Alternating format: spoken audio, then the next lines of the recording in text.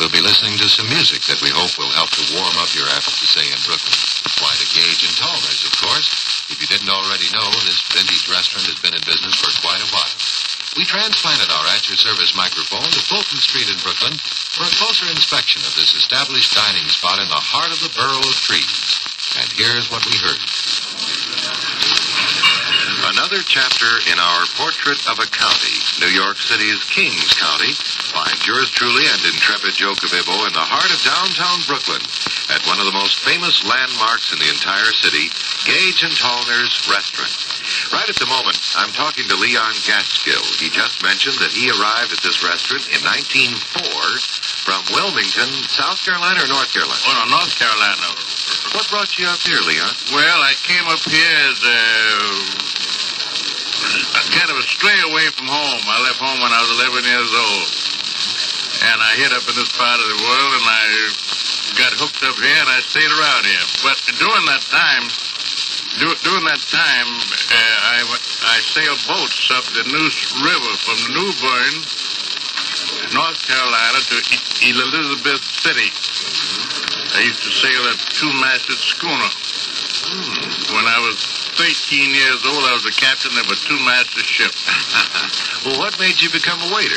Well, I got up this part of the country, and I got a job in here as a little, bus boy, and I kept hanging on, and I finally made it my career. Well, it's been a doggone good one for you. I've been here ever since.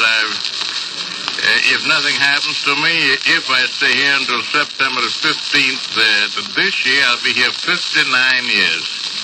Leon, I understand that you have some memories of Diamond Jim Brady visiting in this restaurant. Tell us about him. He was a personal friend of mine. He always went around with about 4 or 5 girls, but he served himself first. That's the fact. Even when he was he was down in the hospital in Baltimore, in the John Hopkins Hospital, he'd ride way up here to get something to eat and go back to the hospital again. Yes, I know him well. What were his eating habits, Leon? What did he like to eat? Well, one of his nice things that he did like to start his meal off with was a watermelon cut in half and take the heart out of it and pour a pint of champagne in it. That was what he started off his meal with. Well, now, what would you drink that with a soup spoon? You eat it with a soup spoon, yeah, and drink it at the same time, yeah. And he'd say to you, never mind the girls, take care of me, see? But he always went around with a lot of good-looking girls. I guess you've seen an awful lot of changes here in this area of Brooklyn over those years. What was it like in 1904? You mean here, right here? Yes. Well, right here, this was called Uptown. This was actually called Uptown then in the 1904. This place was down the street about 8 blocks. It was supposed to be then, way downtown. And the horse cars was on Atlantic Avenue. There was trolley cars on Fulton Street. There was elevators on Fulton Street. And the Citizen Building was on the corner of Adam and Fulton. The Eagle was on Washington Street. And, of course, now the City Hall has moved across the street. It was on this side of the street then, see? But averagely, everything is just reversed now than it was in those days. So all I could say would be that,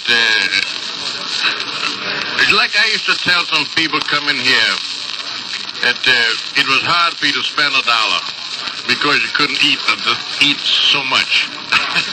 You couldn't eat $1's worth? You couldn't eat $1's worth, no. In fact, we used to have, behind the desk, we had a rack of checks, those little cardboard checks, They only run up to $1. And anytime anybody did happen to step overboard and spend over $1, well, you had to get the boss to get his eyeglasses out and get his pad and make out a check for you. Yeah. Otherwise than that, you just go up and say, but give me a 20-cent check, give me a 30-cent check, give me a 50-cent check. But if you ever reached $1, then you had to get the boss to put on his glasses and make out a check for you. Who were some of the other people that came in here in those days? Well, personally, I could go back to when David Warfield was playing in the Music Master up at the Orpheum. Williams and Walker, when they played here. In fact, Williams and Walker used to have a special table arranged from here, right in the middle of the dining room. You remember those boys, don't you? Williams and Walker, Brad Williams. He was a fellow that always said that when he was on a ship, he got a little bit seasick, and he was leaning his head over the rail. He says, I'd rather have nothing all the time than something for just a little while. Ooh, overboard it would go. See, that was when he wrote his song about I'd rather have nothing all the time than something for just a little while. Yeah, so when I was in Florida in 1929. I used to go to Florida a couple of weeks in the wintertime, and I was standing behind one of the palm trees in our farm room in the old Ponciano. And Mac Gaynor was sitting down in the back. He couldn't see me good. He didn't know my name up by Leon. He just called me, hey, Gage Tollner, come in. Yeah. And, well,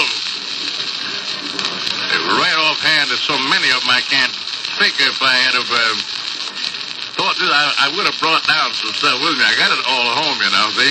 Well, now, the decor of this place hasn't changed a great deal. It looks substantially as it did back then, doesn't it? Well, it looks just about the same, only around the upper wall there used to be a row of animals like lions. Now, this ceiling is changed, but under that ceiling there's $15,000 worth of gold ceiling. It's covered up there now.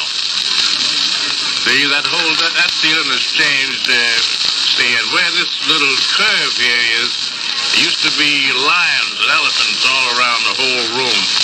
Well, now, Leon, how have eating habits changed in the 50 years you've been here? Well, eating habits have got to the place that people don't care how much money they spend as long as they get enough to eat. That's the only difference I can. Only in the old days they could get so much more for it. See?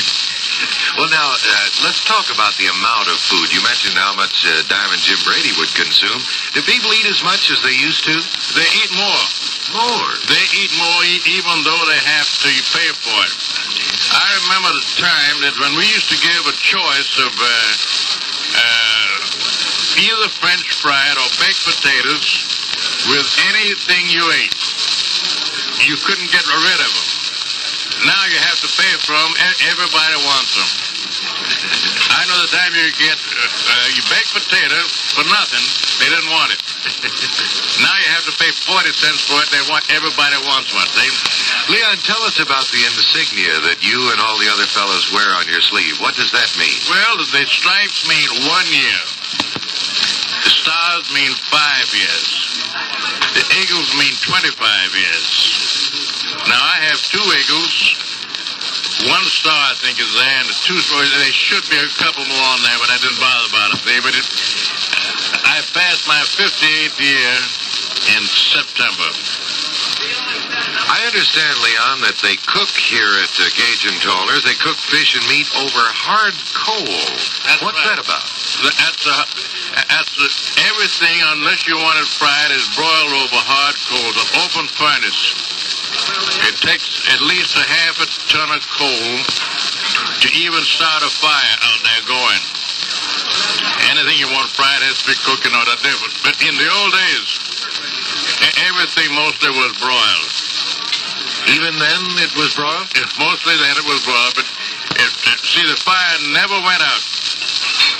They just rebuilt it every morning because we used to be open from 9 o'clock in the morning until 12 o'clock at night. See, it's different from now what it was, then, see.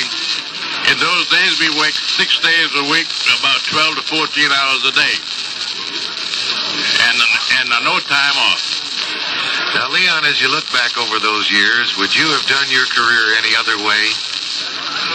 I don't think I would have. I think I have accomplished what I didn't know I had started out to do. I think I have accomplished the fact that I've gained the likeness of a lot of people in New York, and I imagine if it came right down to a push, I'd be one of the best-known men in New York, in my line of business particular, at this time.